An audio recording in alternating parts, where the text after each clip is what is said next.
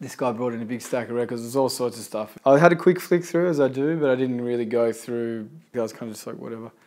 I said, how much do you want for them? He goes, oh, just $50. I was like, okay, cool. So I pulled $50 out. He left. I went off and did a few other things, came back, and then decided to go through the stack properly. And about halfway through, I pulled out Love Supreme, and I'm like, okay, that's cool, interesting. Like, as you do, out of intrigue, I started checking the cat number, and I realised that it was the second pressing, supposedly worth about $400 or $500. Oh, hey there. I'm Tom Studdy from Midnight Swim, and you're watching Cratediggers Australia.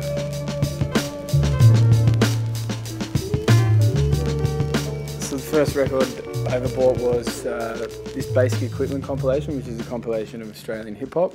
The artwork is done by Surek from Death Wish Cast fame, but also he was part of Celsius, which are featured on this comp. Yeah, this one I bought when I was in year 9, and there's a funny story attached to it. I was on a school excursion, and I actually left the school excursion temporarily to go up to this shop that I knew sold hip-hop records. And I had $20 in my pocket.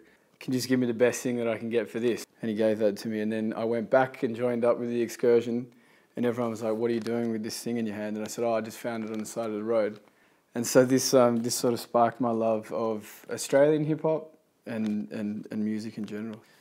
Yeah, one record in particular that's changed my musical taste is this one from Bobito Garcia, aka Cool Bob Love, and it's called Music of the Latin Diaspora.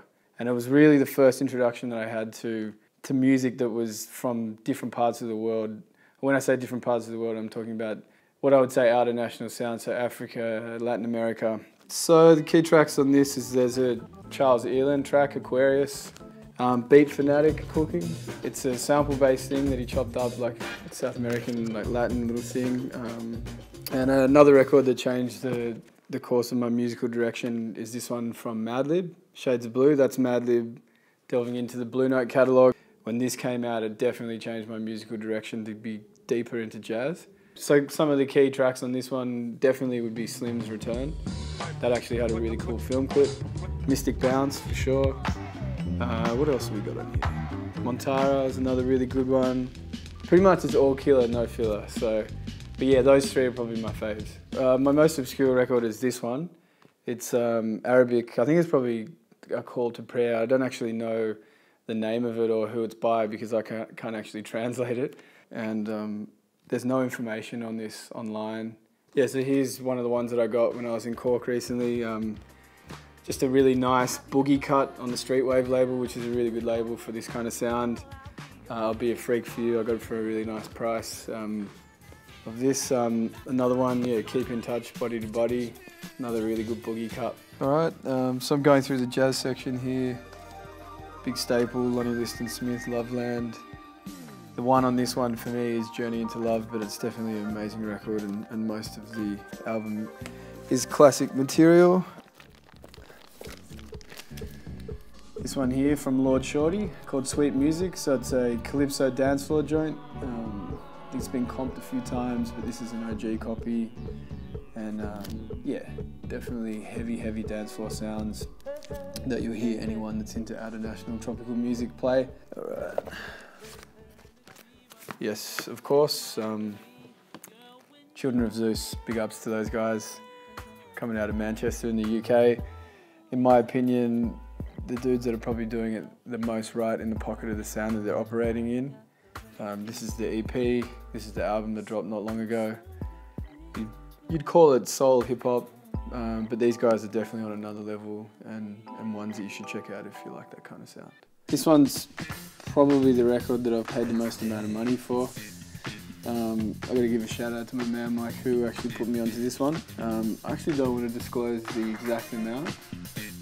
The Nick Stracker band, Space Age, which is just an all-time save the party kind of vibe. If you're in doubt, you can drop this on the dance floor and it'll definitely pull things back together. Recommended. This one right here from a man like Steve Spacek, originally from the UK, he's been living in Australia for a long time, and somebody that I can call a good friend. An awesome Bite On Side label. This is one of the 12s that he put out 2017 called Follow Me. Amazing tune. Big up Steve Spacek. One from George Ben that I really love. This one's called Forca Bruta.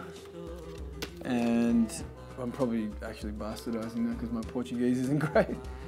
So yeah, Obla, Love Em Ella, A1 is definitely the one for me. This is more traditional Brazilian sounds on the kind of folky tip. Worked in a record store many years ago, and one of the guys that worked there put me onto this. It's a great record, one of my favourites. Yeah, this one's pretty self-explanatory for those that are into the broken beat sound. It's the Bugs in the Attic flip of the 4 Hero track, Hold It Down. Yeah, it's an absolute staple if you're going to play that sound. This one's particularly special to me because my fiancée bought it for me. She did a whole heap of research, and this is actually supposedly Giles Peterson's favourite Sunday jazz record. And there's a track on here called Faceless Woman. The artist is Arthur Blythe. It's a really special record, and it holds a lot of importance and relevance to me, and it's something that I'll always love. So Midnight Swim, I'm one half of that with Mike Hu. We're basically a record label, party series, bit of an agency. We've done a lot of tours. People like Bradley Zero, Geology, Alexander Nutt and Fatima, Source 81 and Grooveman Spot from Japan. Essentially what we're trying to do is just push music that we feel is a little bit underrepresented, but also representative of our taste. So in a way it's me putting a little bit back, and now that I actually put records out myself, I know the effort and the time and the money that it takes to do that. So all of my record collection is basically a way of making sure that that keeps on going and keeps on moving. I am a collector to an extent, but it's not about the prizes or the trophies. For me, it's about knowing that what I'm doing has more meaning than just simply having a piece of music.